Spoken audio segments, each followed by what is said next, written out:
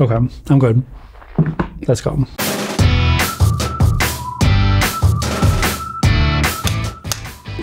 And 3, 2, 1.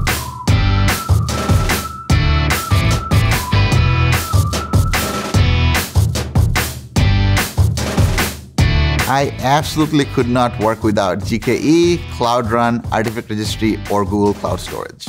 I cannot live without our translation API. It's a super simple API that allows you to translate content in hundreds of languages. The Google Cloud product I can't live without is cloud storage. It's just foundational. Everything I do needs an object in a bucket, period. One essential Google Cloud or tool service that I can't live without is the Vertex AI Model Garden. In one place, I have all of the models and I can try out different prompting with different models and compare them. And I can't live without that.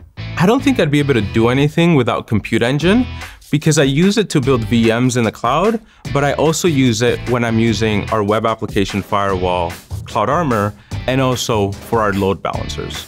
So I'm going to flip the question a little bit and say that I can't imagine Google Cloud without Google Kubernetes Engine. And the reason I say that is that Kubernetes has become ubiquitous in the industry across companies, small, medium, large. And so, to see how far Google has pushed Kubernetes in the industry and has done so in part by providing the best kind of managed service for Kubernetes can't picture Google Cloud without it.